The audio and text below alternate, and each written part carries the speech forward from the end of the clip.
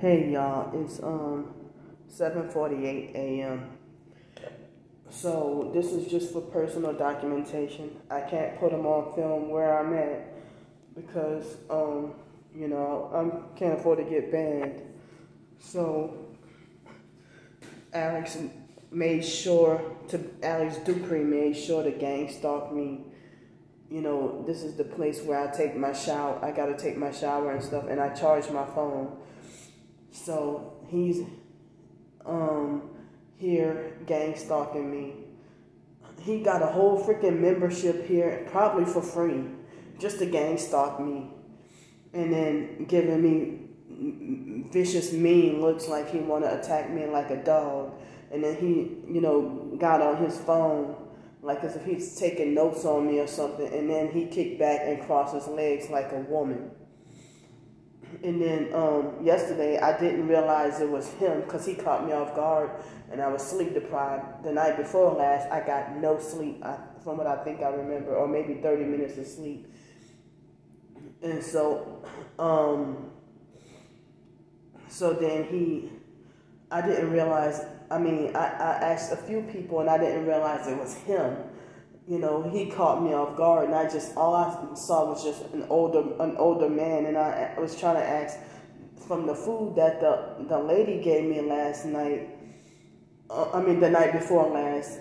I was trying to ask, was it still ask around and ask if anybody knew if it was still safe to eat, and I didn't realize until after I asked that it was him, and he caught me off guard for a split second, And so he was militantly ignoring me and walking around with the artificial fake mad look, like he trying to scare and intimidate somebody. But if I would have known off the bat that it was him, because I didn't see his face at first. I didn't see his face, But if I would have known it was him, then I wouldn't have said anything. And I'm like, oops, I am so sorry.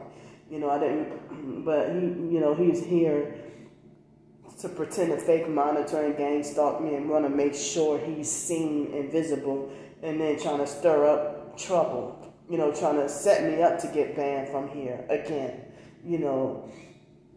So, trying to set me up to get banned and, just harassing and fucking with me and stuff like that. He's here to harass and gang stalk me, and I don't want to go into further detail. I don't want to go into further detail because, so he's here to gang stalk me, and, I'm just letting y'all know that, as soon as I walked out of the bathroom and was done my last video, the previous video before this one,